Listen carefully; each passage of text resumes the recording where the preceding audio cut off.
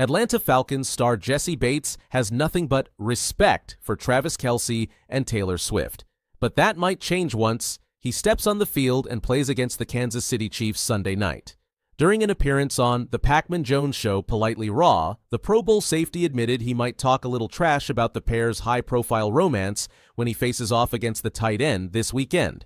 "I don't listen to much Taylor Swift, but obviously you got to respect her for what she has done with her career, and then with Travis, obviously you got to have some type of respect with him," Bates told host Adam Pacman Jones. "But once that clock ticks, and we in between those lines, you know I see red sometimes, so I might say some crazy stuff to him," he continued. "It may involve Taylor, it may not."